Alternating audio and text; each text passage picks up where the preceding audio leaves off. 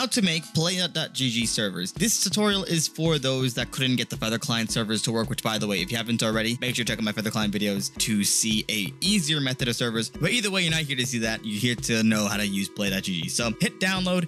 This is for where you download your application, Windows, Linux, Mac, or a plugin for a Java server. But I'm going to stick with the Windows one. I already have it opened up here, but when you open it up for the first time, it will send you to a login page. We have to log in first, so let's log in. All right, so now we're in. Reopen the application, so it will send you back through here, and then you should see this, add new agent. A program will like to create a new agent on your account. This was most likely you because you're the one that wanted this new agent. And this is where the server will port forward your computer using one of their custom generated tunnels, which we'll get to just that in a minute. Let's hit continue and hit add agent. And so wait for play program to enter your server. The play program is set up. What next? Create the tunnel. Add tunnel. Use shared IP. You'll be assigned one of the RAM, IPs. Tunnel select. Let's select Minecraft Java. Enable tunnel. Let's add a tunnel. The tunnels are basically the way that your server gets out to everyone else. It will create a custom generated IP. Sometimes the names are a little interesting. So that's the IP that you have to share with everyone. And that's basically it. The way that you know that everything is so far looking good is if you see authenticated connection, all this normal stuff right here. So let's download a server. So we can download the vanilla versions here. And I'm actually using a different website for this because the previous website that I used actually got taken down. But this will be linked down below. And as you can see, there's a bunch of different stable versions for the vanilla ones. Let's go with the 1.20.1. Right click on your desktop and hit new folder. Open up this folder. Locate wherever your jar file might be, the vanilla jar file. In my case, it's in the downloads folder. And then place it inside of this new folder. And then double click on this jar file. This will create the library versions, and in the second here, it would also create the EULA. And the EULA, we have to change from false to true. So here it is, the EULA. Double click on this.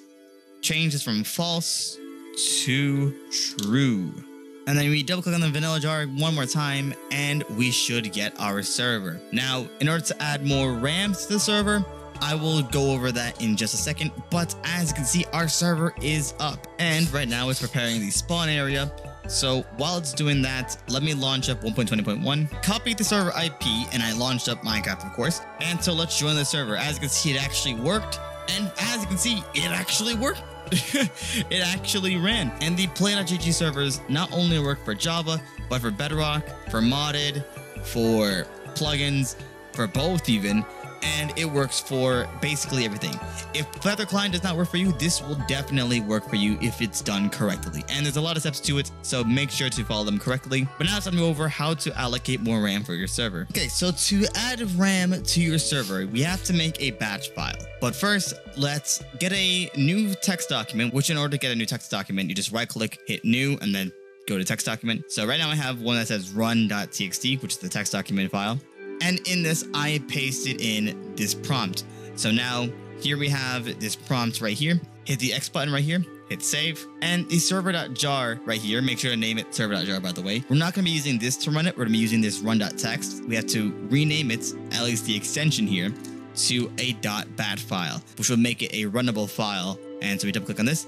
And now, as you can see here, it will look for wherever the Java is, and it will allocate this much RAM, and you can change this RAM amount so that it would be more suitable for whatever server you're running.